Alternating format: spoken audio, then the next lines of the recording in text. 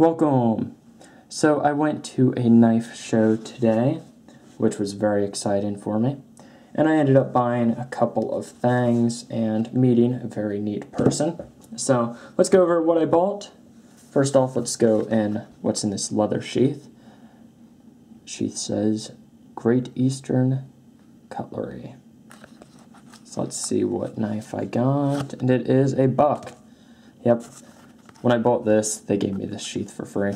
So, there we go. We have a buck rush. So you unlock it, press it down, you get that raindrop Damascus, number 210 out of 1,000, and mammoth ivory scales.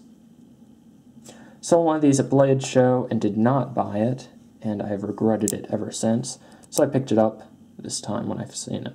May have been the same one. A lot of the people there also attend a Blade Show. So very happy I got that. It was $150. So may have gotten a okay deal on that. Next I got a fantastic deal. And let's look at this. What is it? You can guess from that screw, can't you? It's a Microtech. Bam. You guys probably recognize this from my channel. The Microtech CMTX5A, which means auto.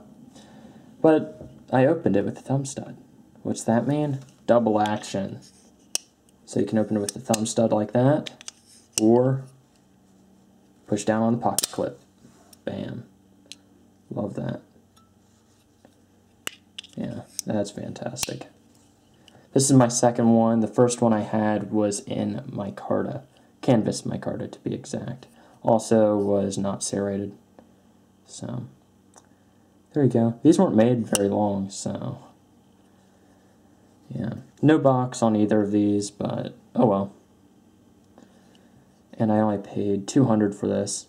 It was on the table saying $275. When I asked about it, he'd say take $200, which I ended up talking to him for a while and then saying I'd get it. Although I knew I'd buy it from the start. I had paid $250 for it even. Last one I sold for, I think, $450 or around there when it was in the box and new. So, there we go. And that was with canvas micarta. The carbon fiber's worth more. Although, has some damage right there, as well as on the tip. So the neat person that I met at this show, oh, before I talk about that, they also, the same guy had a Hinderer pre-tack, which is the knives he made before his tactical ones. It had about a 2-inch blade, had titanium handle scales that were like machined circles on it that were anodized. It was just a slip joint for, I think it was $300. I ended up not getting it, but I didn't like it too much. It had Sanmai Damascus blade, which I like the Sanmai Damascus. I would just want something like mammoth ivory on it, some of his other things, which apparently his pre-tacks don't go for as much. Oh well. So the neat person I met was the vice president of Queen Cutlery Company. It is Ryan Daniels. So, as you guys probably know, or a lot of you probably don't because I didn't have very many subscribers back then, but I owned a Queen Cutlery trapper. So when I got this, I did have some problems, but that kind of discouraged me from getting any more Queen Cutlery knives. So when I heard that the Daniels family company, or Daniels Family Cutlery Company, was buying out Queen, I was pretty excited because of their pretty good reputation in the knife community. So I was talking to them for a good 5 to 10 minutes, talking about what they're going to be doing with the company, and I'm pretty excited for some of the stuff they're going to be doing.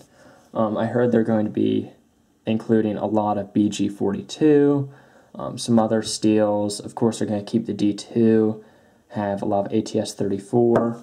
They're actually going to start going into some tactical knives, which I have a paper that talks about that. The Q-tack, which was pretty neat. ATS 34, it's a back lock, and 3.5-inch blade, one of my favorite blade lengths, which very nice with ATS 34 steel. I asked them if they were ever thinking about doing BG42 on here, and they said they could, so that would be simply awesome, because the only tactical knives you really see with BG42 are customs, and you don't really see tactical knives with, or really folders of any kind, with D2 tool steel. You see a couple bucks. I'm also going to go through this catalog in another video, as it has some pretty neat stuff. I'll just flip through it. One of their goals also is to market their stuff a little bit better, as Queen really didn't market its stuff. So, I'm excited for what they may bring. Yeah. So yeah, I'll definitely end up buying some more Queen knives, although at the moment I only own one. I've heard they're going to make the fit and finish even better, or, well, since I had problems with it, they're going to try and make it so there's not problems. And they're working on the company a lot. He said it's a lot of work, and they're in the process of making it a great company. So, I'm excited. They said they're going to be using some exotic materials. I think he was talking about some carbon fiber, G10, all that good stuff, and may even expand on the tactical line.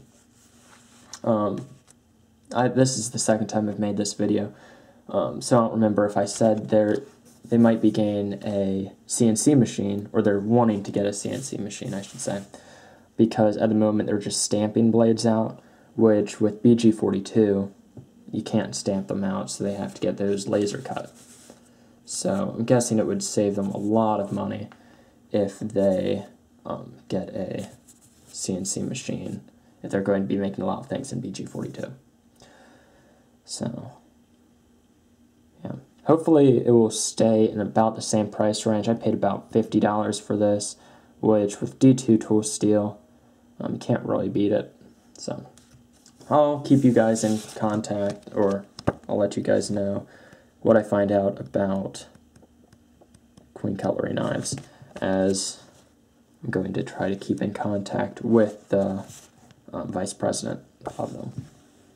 They said they may be able to get me some knives to review also, and if they end up giving them to me, I'm going to give them away to you guys, because that's one of my rules. If I'm given knives or given any gear by a company for review, I'm going to give it to you, and let you guys know that it was given to me. So, there you go. Yeah, I'm going to look over this. Let's see what else. What other papers?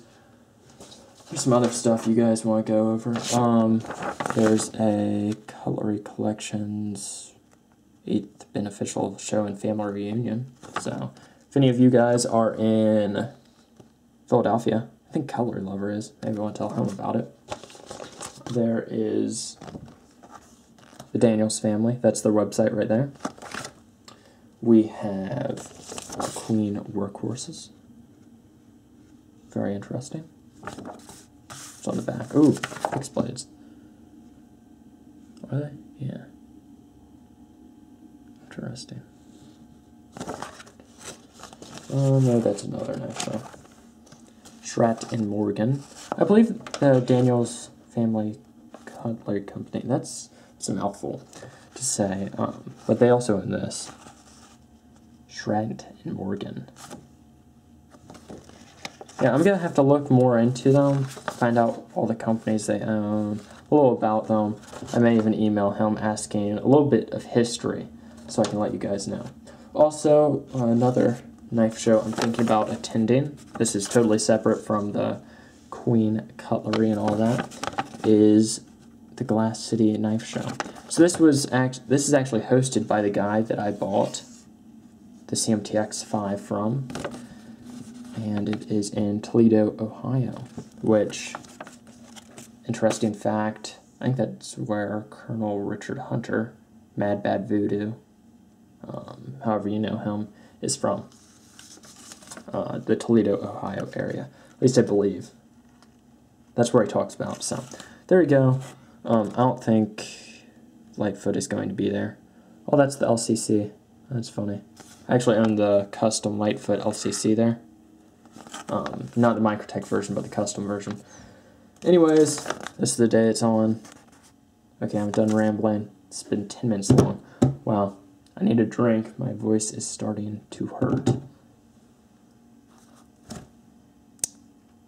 See you guys later.